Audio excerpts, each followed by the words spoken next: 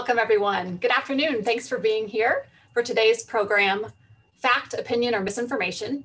My name is Lauren Williams, one of the Adult and Community Services Managers at the Columbia Public Library, and we are very glad to be co-hosting this program with the League of Women Voters of Columbia-Boone County. The library and the League share a mission to support an educated and engaged community, and today's program will teach us nonpartisan skills so we can think more critically about our news sources and have tools for identifying fact-based information, particularly on social media. Just a couple of Zoom housekeeping items before we get started. If you hover over your Zoom window with your mouse, you should see the chat icon, which looks like a speech bubble, and other tools. And this is typically at the bottom. Sometimes it's at the top of your screen, depending on what device you're on. If you're on a iPad or a phone, you have to tap in the middle of your screen to see those tools. But click on that chat icon to ask a question of our presenter, and you can ask a question at any time, and I'll be moderating those questions. And we should also have some time for additional Q&A at the end. We are recording today's presentation, so it will be available in the next day or two on both the League's YouTube channel and the library's YouTube channel for future viewing. Our presenter today is Seth Smith, Public Services Librarian and friend of the facts, and I'll turn it over to you, Seth. Hey, thanks so much, Lauren. It's really great to be here today. It's a really unusually warm December day, so thanks for coming to join us. So before I get started, I wanted to give you some background on this news literacy initiative. In the spring of 2019, we attended a symposium on news literacy called Friend of the Facts at the University of Missouri Reynolds School of Journalism. Fast forward to May of 2020, and the Daniel Boone Regional Library System received a grant from the Institute of Museum and Library Services and the Missouri State Library to initiate a year-long project helping spread news literacy throughout our two-county system. And so there are two resource partners in this grant. One is named IREX, which is an acronym for the International Research and Exchanges Board based out of Washington, D.C., as well as the Reynolds Journalism Institute from the University of Missouri. IREX is a provider of media literacy curriculums worldwide through its Learn to Discern educational initiatives, and they've been a huge help with this grant, as well as I want to give a shout out to Kathy Kiley at the Reynolds Journalism Institute. She's also been instrumental in getting a news literacy project here at DBRL started. And so the Reynolds Journalism Institute is actually providing guidance through its wide network of journalists and scholars working on current news literacy projects throughout the nation. I also wanted to mention, I don't think we put it in the description for this program, but we are offering 2 free books for everyone who attends this program. So the first, and this is through the grant, it's all grant funded. The first is True or False, a CIA analyst guide to spotting fake news. Published in 2020. I was just rereading some of it today. Incredibly current, very up to date, and some really great information about misinformation and false news that is currently happening throughout the world right now. And also it has a really interesting historical take on misinformation as well in the beginning of the book.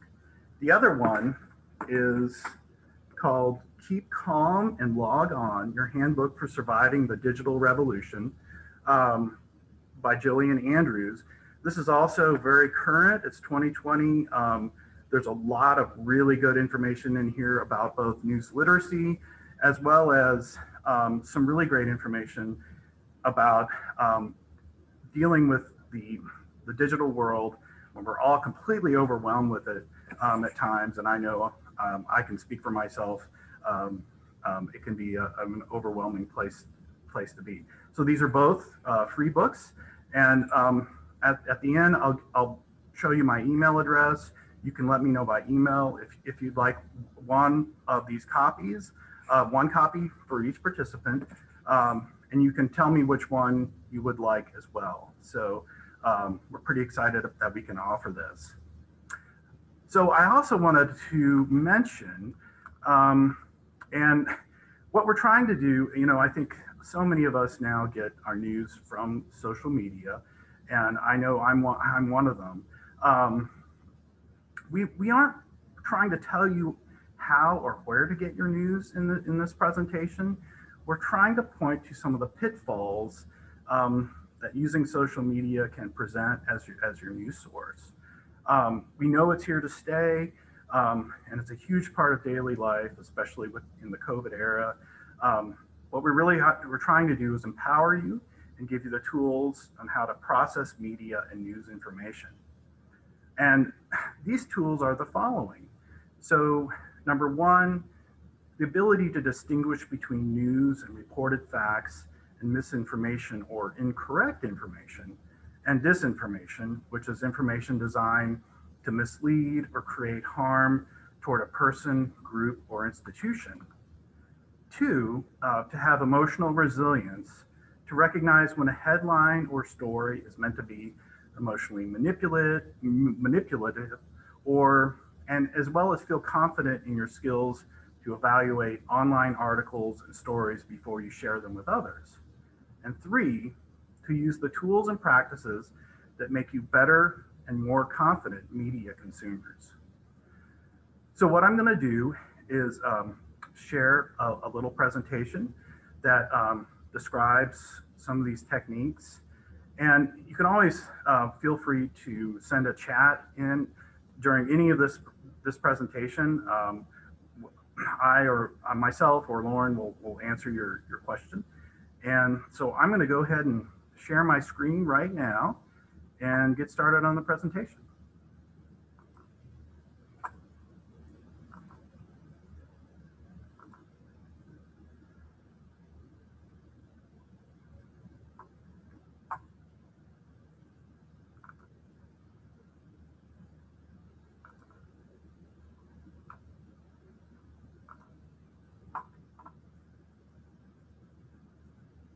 So, information consumption in the US.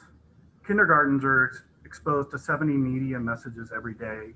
Adults spend 11 hours per day interacting with media. And teenagers spend at least 9 hours per day with media. And I can tell you that this is true with an 11 and 15-year-old at home, especially since they're doing so much of their schoolwork online as well. We live in a media-saturated world, where media and information consumption is not only a habit for most people, it's almost impossible to avoid. Most of us spend a great deal of our waking hours staring at screens, whether that be through work, school, or in the case of the COVID era, using Zoom or other digital network platforms at home. The statistics are overwhelming. TikTok is downloaded more than any other app. We send nearly 13 million texts per day. We watch over 4 million videos on YouTube and generate more than 4 million likes on Facebook. 90% of the data in the world today has been created in the last 2 years alone. And our current output of data is roughly 2.5 quintillion bytes a day. And that is growing exponentially as more of the world gains internet access and the digital divide is lessened a little bit. So digital and social media are now a major footprint of our life. The Internet Society is a really interesting organization that actually offers free webinars on how to manage your digital footprint. And this is a very important consideration, especially during the COVID era, as so much of our interactions have gone online. Your footprint, your digital footprint, isn't just confined to internet searches and online banking activity. It's indelibly linked to how you interact with others on social media, and also what you post on your social media news feeds.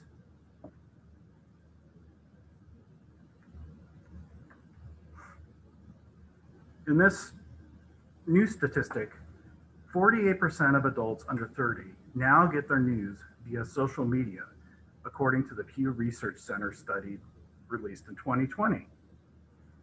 This is a pretty overwhelming statistic at this point, And it's only increased this year as most people's lives have gone entirely online. Social media is just another addition to the already saturated 24/7 news cycle that was started in the 1980s with cable channels like CNN and then perpetuated by other 24-hour news channels like MSNBC. This is just part of that 24/7 news cycle.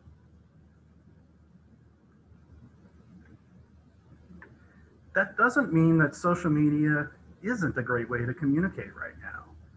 I mean, you know, who doesn't want to see an awesome cat photo on Instagram during a pandemic? Seriously, I use Instagram all the time. For me, YouTube is a very common way to get fast and quick news. My YouTube feed on my phone is basically set to an algorithm that shows me all kinds of really interesting news from Europe. We'll talk about algorithms a little bit later on, but it is a good way to communicate, especially during a pandemic where a lot of people are staying at home, don't have a lot of communication with relatives or family as it is. However, studies have shown that social media, a little bit too much social media, can also make you feel bad. It's shown that more than 1 out of 4 young US adults who spend about an hour per day on social media have higher indicators of depression.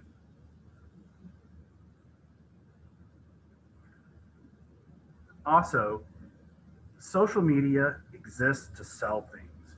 And I think if we realize that, we kind of understand a little bit better how some of these things work on our news feeds. Facebook, Twitter, they are monolithic capitalist ventures. And one of the reasons that Facebook has established algorithms is that they appeal not only to the bubble that one exists in, but they also target ads based on one's buying preferences and interests. So algorithms don't only curate and narrow the scope of what we see on social media, they do the same for just about everything we do online, whether that's Googling, other types of web searches, or even our cell phone news apps as well. What your online search turns up depends on your past search history, what you've clicked on, your overall digital habits. Search algorithms take into account all the digital exhaust that our online activities leave behind and present us with something that they predict we will want to see.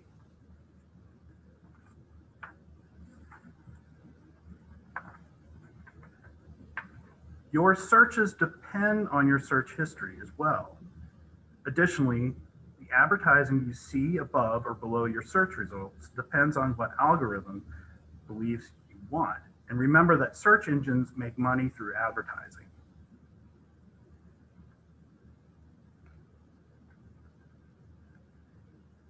And while reporting is generally confined to using statistics, valid information, and other resources, the media world is full of opinion pieces, propaganda, public relations, social advertising, as well as commercial advertising, which are all targeting a specific way we may feel about something. This has recently been amplified significantly in recent years through the use of social media platforms, where a combination of all these emotive ways of messaging are used.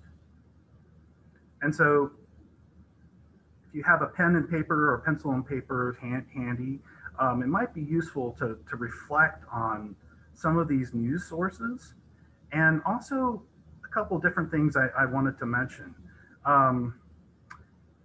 We often don't think about what kind of devices we get our information from daily, whether that be TV, radio, email, or smartphones. So think a little bit about where you get your information from. I know I'm one of those guilty parties who gets much of my news from my Android phone. In fact, I would say that 75% of the news comes through my Google News feed on my phone. Also, think about which channels, platforms you obtain these information. Like I said before, Google News is very quick and easy for me, as well as YouTube. But you might actually watch more cable news. I don't watch a lot of TV myself, but some people do. So it really depends on what your preferences are with that. And then think about how much time you actually spend on each of these things each day, on average. Add them up. For instance, how much time in total do you spend on television media? That's one of the interesting things that, and I think Lauren actually had a little tidbit about something that an app that she was using. Is that correct? Sure. Yeah, I'm an Android phone user, and I know that Apple users have a similar tool. Mine's called Digital Wellbeing, and you can look and see how much time you've spent online, and it's sort of shocking. I just looked at it for today, and I've been at work since 8, but it's telling me that I have been on my phone for an hour and a half. So this morning before work, I checked Facebook, I checked Instagram, I checked the weather, I spent some time on email. So it's, it can be really eye-opening to actually do, like you said, Seth, an accounting of how much time you're spending consuming media on what different devices or, platforms. Yeah, I mean, I wanted to mention that one of the things that I really struggled with initially when I got a smartphone is understanding how much time I was actually using my phone for things other than calling or text messaging, and so it became apparent very quickly that that I was spending a little bit too much time on my phone. So there are some apps that actually help with that as well, too.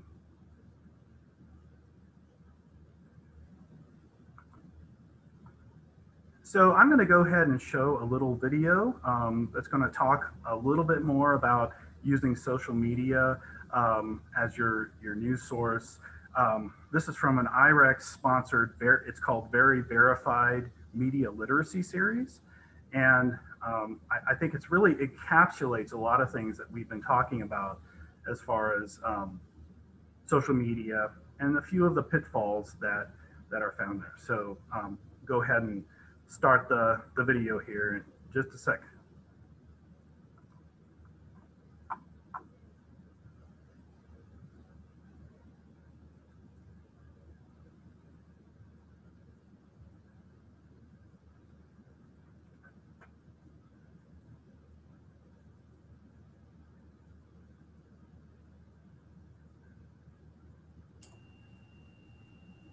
Seth, we're not hearing the sound.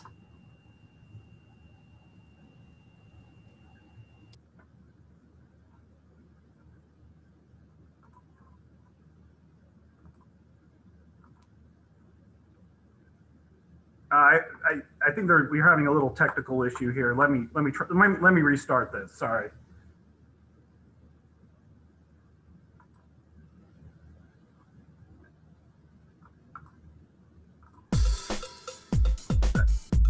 Okay.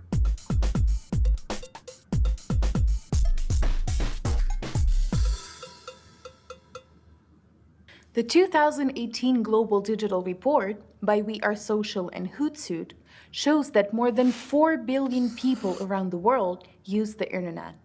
In 2017, almost 1 million people started using social media daily. For the first time, that's equivalent to more than 11 new users every second. Social media is our reality. It's where we spend a lot of time communicating with our friends, colleagues, and relatives. Moreover, social media has given each of us the power to create, distribute, and share content to thousands of users in an instant. On social media, you will find the official materials of reputable news publications that meet the standards of journalism. But you will also find content from bloggers, opinion leaders, relatives, friends, colleagues, and so-called experts who present opinions as fact. Social media content circulates without much, if any, regulation or control. What's more, Not all users make a habit of checking the reliability of the information they receive and share. This creates opportunities for the spread, either intentional or unintentional, of false information and misinformation. In addition, we cannot fully control what information gets into our social media feeds. The information we see is filtered by algorithms. In order to better understand user preferences, Facebook collects user data online. Based on our likes, the links we click, the locations we tag, the affiliations we have, and much more, these algorithms personalize the content we see and select the content they have identified as being most relevant for us. For example, if you are searching for a new car online, don't be surprised if your Facebook newsfeed offers you auto loans. Based on user preferences, social media platforms select the pages that might interest users most, and may bypass interactions with users or pages that are affiliated with opposing groups or express differing opinions that could cause users to visit the platform less often. So, every time we see Facebook, the content we see is affected in some way according to this system. Prior to 2018, Facebook had been buying information about offline user behavior from major marketing and analytics companies such as Axiom, Epsilon, Experian, Oracle Data Cloud, TransUnion, and WPP. Most of these companies operate globally with offices in the Americas, Europe, and Asia. There is an ongoing controversy around these issues.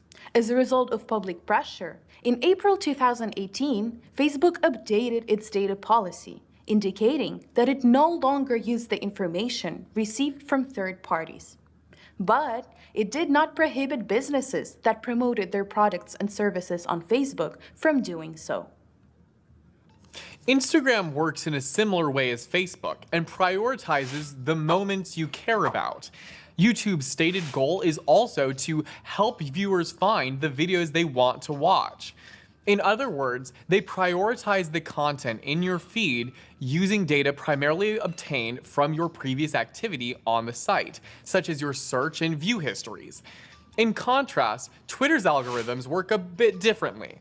Twitter structures information displayed in its feeds in chronological order and uses algorithms to simply change the order of relevance of tweets. Here is more good news for you. You can disable these algorithms in your settings. In conclusion, when using social media as a news source, be on guard for opinions, manipulative content, and other forms of algorithm-driven misinformation.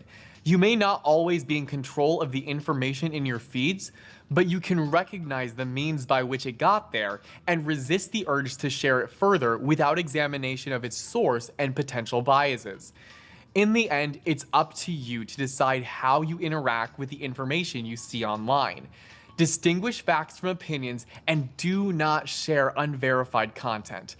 Care before you share.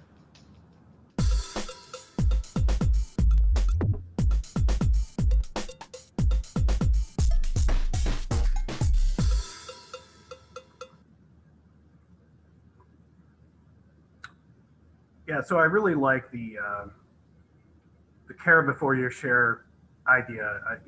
I think that's a really important perspective to have, especially when we're dealing with so much inflammatory news that's been coming across every day, 24/7 at this juncture in our nation's and world's history in many ways. So now I'm going to talk a little bit about the toolbox that we're trying to offer with this presentation. How do you actually make decisions on what is valid, what to share? How do you check on the trustworthiness of particular news sources? So it's a tricky world for sure out there, and we want to help you give you some pointers on this. So, number one, consider the source.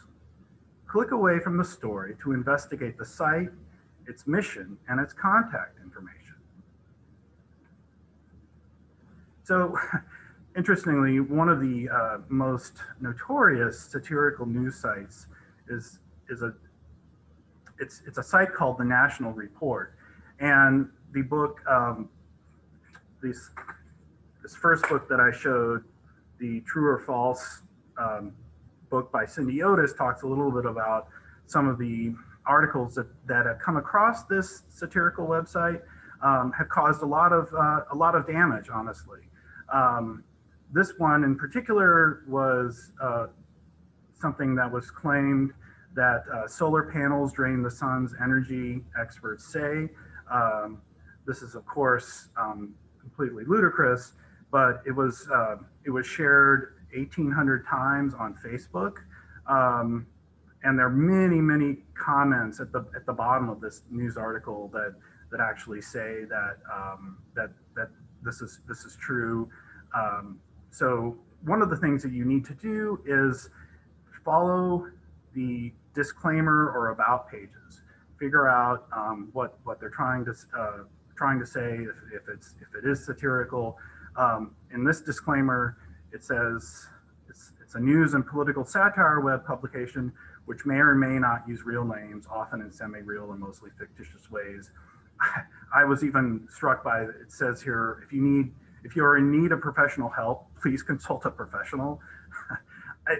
The thing is, though, they're trying to be funny here, but these websites have caused a lot of damage and a lot of confusion to people, and also there is the real fact that these people set these satirical websites up and get involved with Google AdSense, and it draws a tremendous amount of money because ads just pop up everywhere on these as well.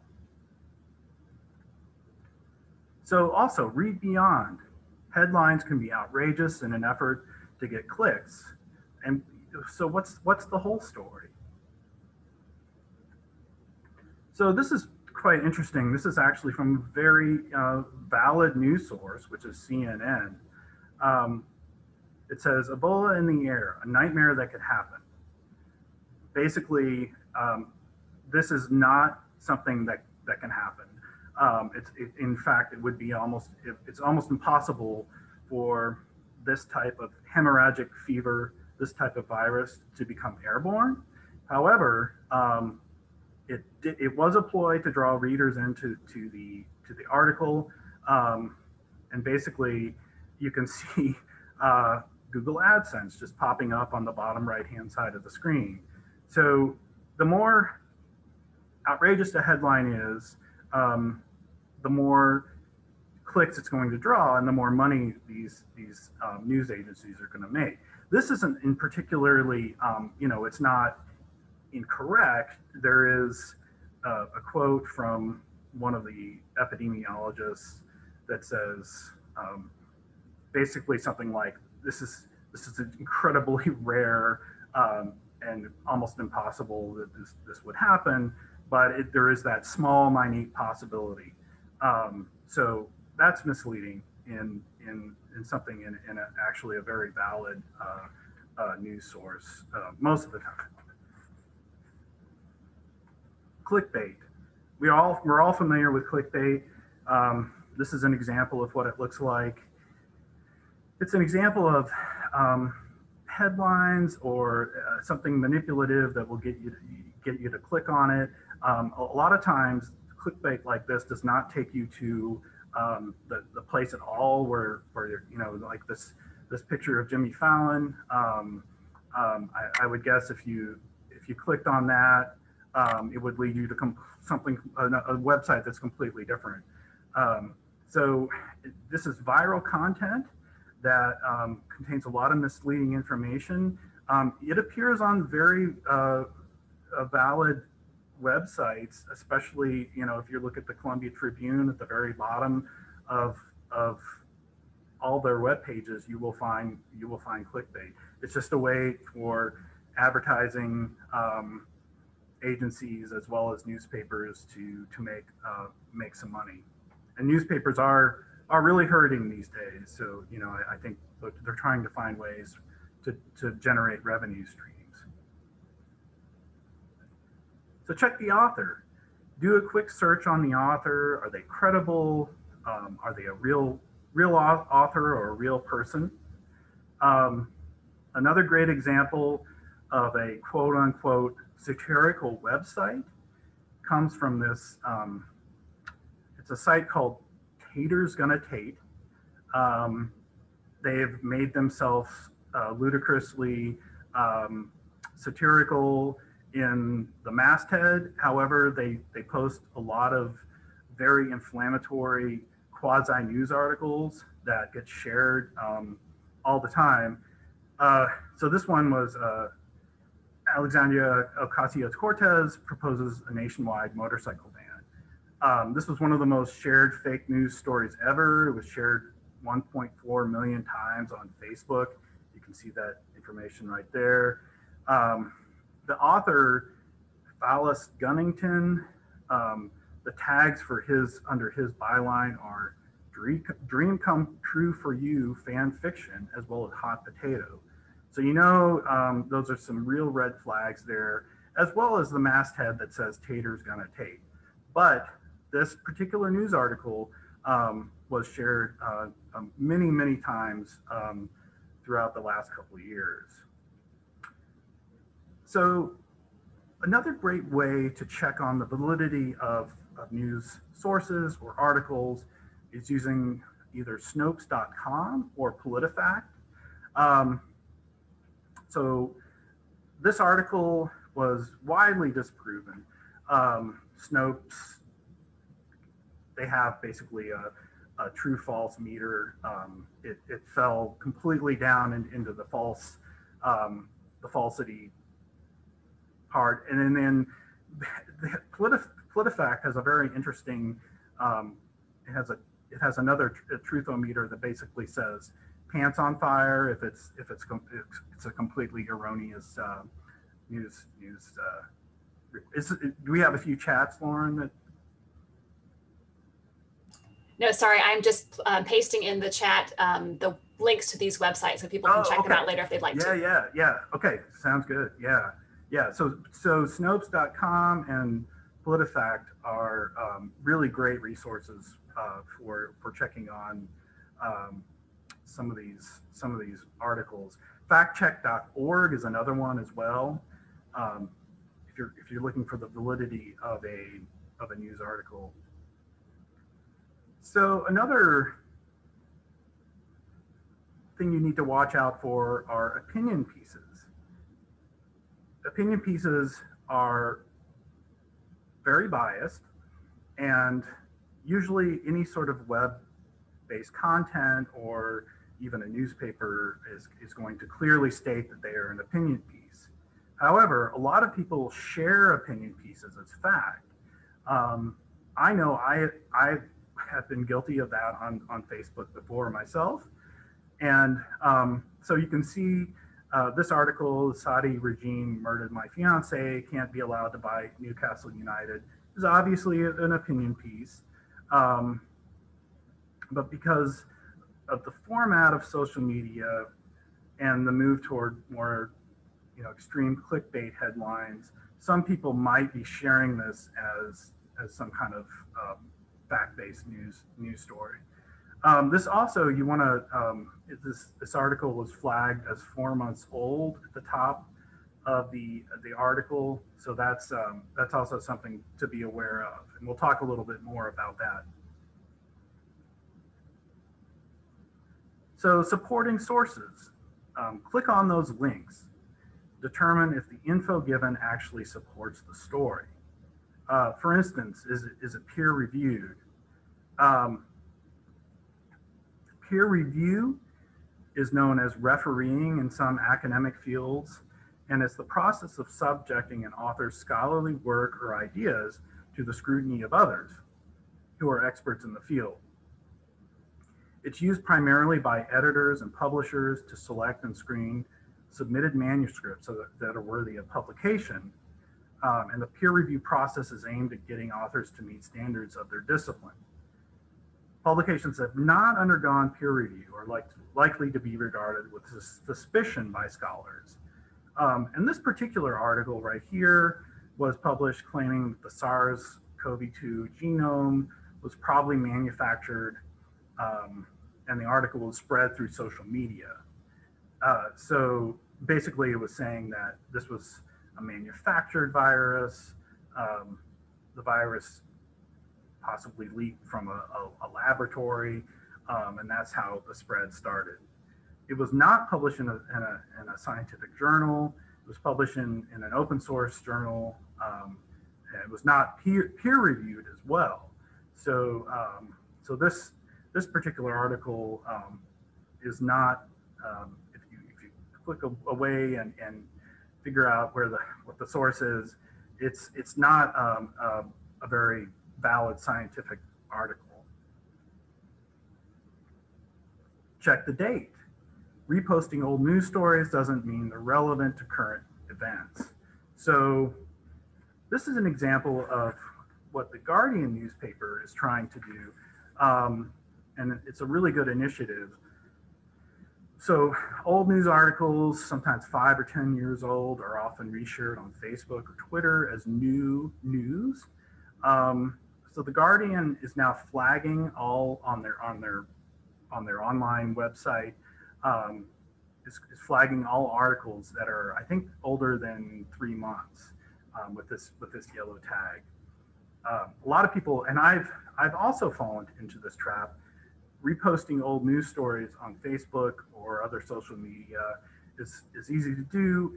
You might find something that proves your point from 10 years ago, and it's sometimes it's misleading because the actual article doesn't really have a date on it, and that's something that's really prevalent in digital media now, and that wasn't as much of a problem with print media. Also, is it a joke? If it's too outlandish, it might be satire. Research the site and author to be sure. So articles from The Onion are a great example of satire that has come across our social media feeds for years now. As many of you have realized, social media and satire, things have gotten fairly blended recently. A lot of things that seem like satire aren't satire. But this is a really great example of something that's obviously satire. SeaWorld does not keep their orcas in plastic bags while they clean the tanks like you would with goldfish. It's just absurd that someone posted this and said, this is why SeaWorld needs to go. This is something that happens, and it's especially prevalent with some of those other satirical sites that I showed before this, where the line is very blurred between actual news and satire. Yeah, so digital alteration has also completely changed the satire landscape. I mean, you can tell a little bit that the one on the right, the blurry one, is probably the one that's not legit, but these two covers,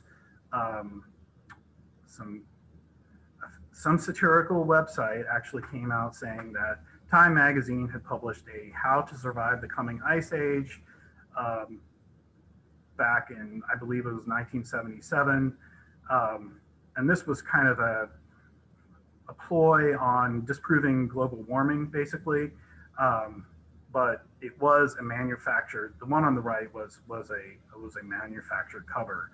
The one on the left was a real one, and it deals with the current global warming crisis that is happening right now. Also, so check your biases. Consider if your own beliefs could affect your judgment. So confirmation bias, it's a tendency of people have toward embracing information that supports their beliefs and rejecting information that contradicts them. One reason why users of all ages might believe fake news is the natural tendency to believe information that appeals to one's emotions or personal beliefs. So I know that I am just as easily convinced that something is true because I live in my own filter bubble, being the person that I am. And I think a lot of people kind of exist in their own bubble and aren't quite aware of it. So a really interesting, and this is something that we'll also share on our resource page, is a really interesting site is called MediaBiasChart.com. It examines key English language publications throughout the world and rates them according to their political orientation, their interpretation of the news, whether it contains propaganda or misleading information, or whether the opinion is fair or persuasive. You can actually download a free PDF of this from their website. And like I said, we will include this on the resource page at the end, which I can also email to participants. Also, so the Reynolds Journalism Institute, which I talked about as one of the resource partners for this grant, they have a trusting journalism site, and it's actually really, really useful. This chart was published in July of 2017, so it's a little outdated, but if you go to the report itself, you're going to see a lot of really interesting information about how they gathered their data and the metrics they used to sort these different news agencies by least and most trusted. I think it's a really good example of good, solid research into media literacy. And so RJI is doing some really great stuff with this. So also ask the experts. Ask a librarian or consult a fact-checking site, like I talked about. Snopes.com is a great one. So, as librarians, we really feel like we are on the front lines of assisting patrons with news literacy education. We feel like we're on the front lines of upholding democracy in some ways, and helping people understand where they get, not only where they get their news and what's valid information out there, but supplying that news to people and making sure that they get what they need. All of our staff have now been trained in basic news literacy training, and this is through the grant. So a wide variety of people have taken a couple of modules dealing with news literacy training. And one of the things that we also want to mention is that we're not alone in this. The Reynolds Journalism Institute and the University of Missouri School of Journalism is very involved in media literacy. They're trying to reach out to extension officers throughout the state to work with this initiative. And there's just a lot of really cool stuff going on. Finally, I want to mention the Columbia Public Schools. When I went to the Friends of the Facts training, I was introduced to a wonderful teacher at Battle High School, I believe, who's introduced something called iCivics to the curriculum. And this is basically, it's training for high school students in dealing with how to handle their social media feed, how news literacy actually works. So kudos to her on that as well. So we're here to help, and that's something I really want to stress about librarians and other educators. Seth, here's a question that we can use our librarian skills on. Someone's asked, Steve asked, can we comment on the term the mainstream media? Who does that term refer to? Yeah, it's interesting. I think that in some ways that depends on your filter bubble. I think I want to refer back to the research that the Reynolds Journalism Institute did, as well as the media bias chart. There are particular news organizations that are more trusted than others, and a lot of people see as being more neutral. A great example is the magazine The Economist.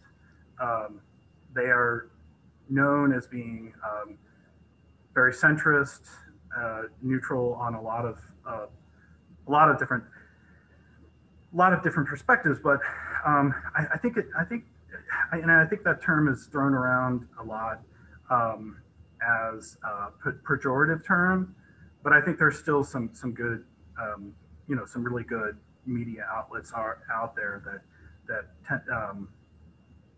do present news in an unbiased way. I think traditionally, I think that's right on. Like you said, the definition is shifted and it does get used as a pejorative. I think traditionally it meant just more traditional sources of news and like the large media outlets that kind of everybody paid attention to. So, NBC and ABC and some of those channels, I think people think of as the more mainstream media versus alternative presses or alternative news sources that may have a very particular point of view. Yeah, exactly. And that the media bias chart is a fascinating look at where these fall on kind of the Venn diagram of biased and unbiased. So it's well worth a look. So I want to talk a little bit about we use the poster from something called International Association of Library Associations and Institutions. This is freely available as a PDF on their website. It's also on our resource page.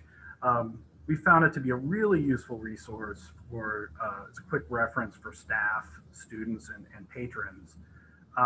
So check that out.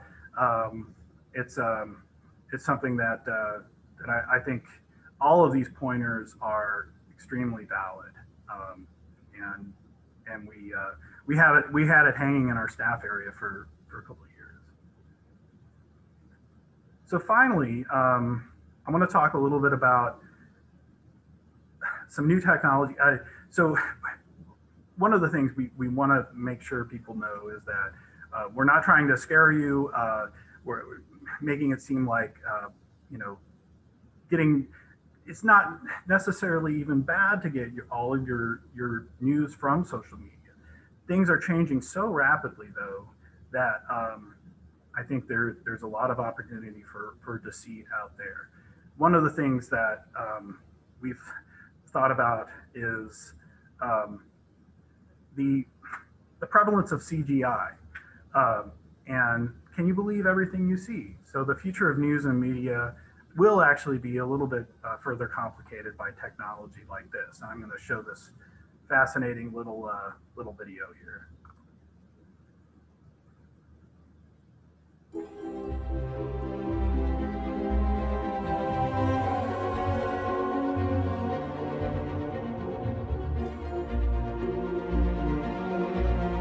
He's there, sir, on Scariff. The original plans for this station are kept there, are they not? Charmed to the last.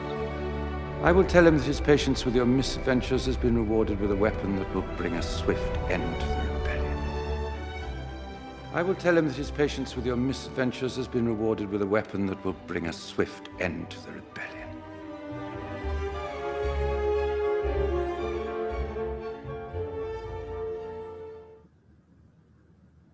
Yeah, so this is some of you might know the backstory behind this. The Star Wars franchise brought back the great British actor Peter Cushing into the fray in Rogue One using CGI.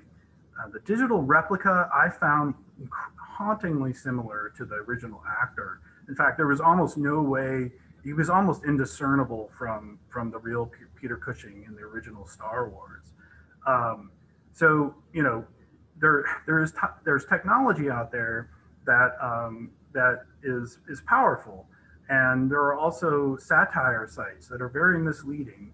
And I think there's what we're trying to do in with this initiative is give you the tools and the toolbox to be able to read between the lines and be able to parse some of this confusing information that's out there.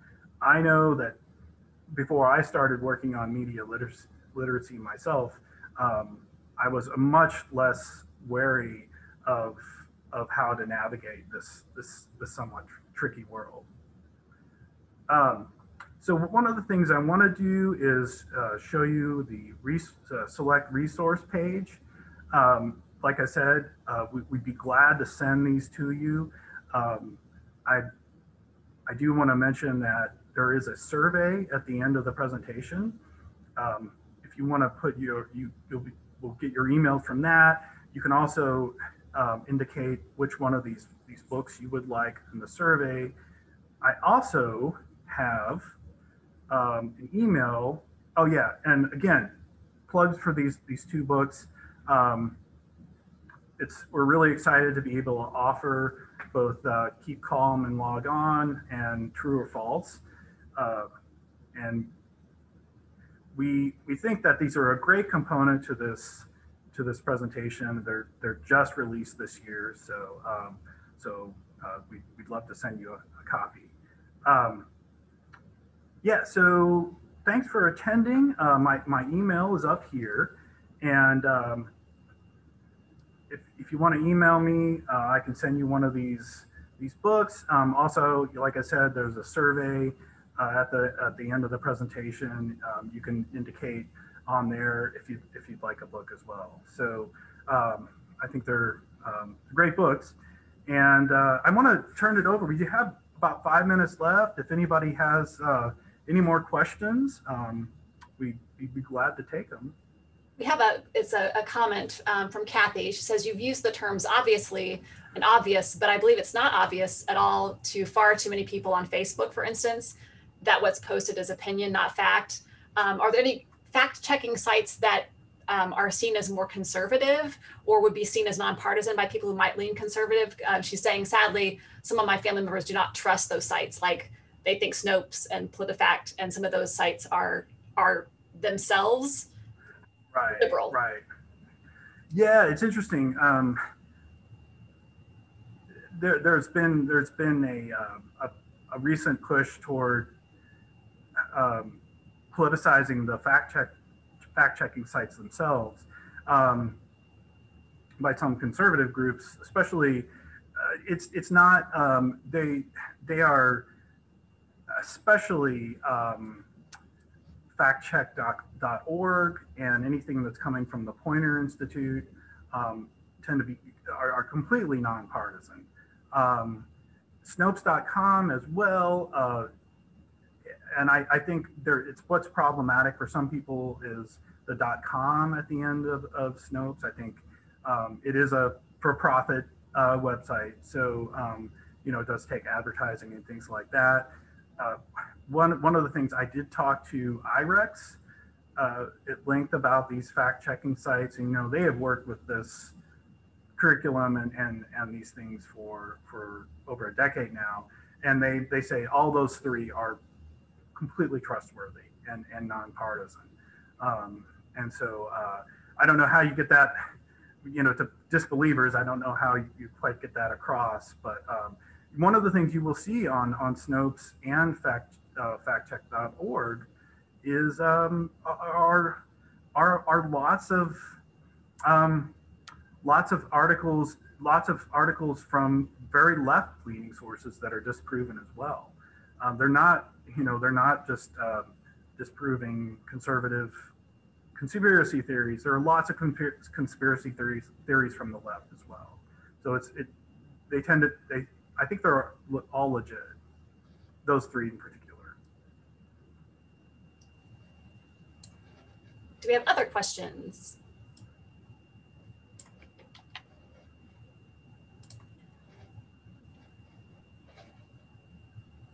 All right, well, I'm going to put in the chat. Again, I want to thank Seth for presenting this today. Very eye-opening. That resources page, perhaps that poster that just has the tools, lists the tools, that's from a resource that may be seen as neutral, that you could share that with folks who might be skeptical. I want to thank the League for co-presenting. I'm putting in the chat there a link to their upcoming events. They also have some recordings of past events. Upcoming library events can be found on the library's website as well. Like we said, this presentation has been recorded. So in a couple of days, it will be available on our YouTube channel. So if you have someone you really want to share it with, please do that. And finally, we have a small team of librarians who have been trained in this information, and we would love to talk to your church groups, talk to your civic organizations. If you're doing online meetings or having online guest speakers, we can do a version of this presentation for you at any of those events. So, please reach out to Seth and let him know, and we can get those things scheduled. We can come to you virtually. Again, this has been wonderful. Thank you for joining us, and have a great day. Thanks, everybody.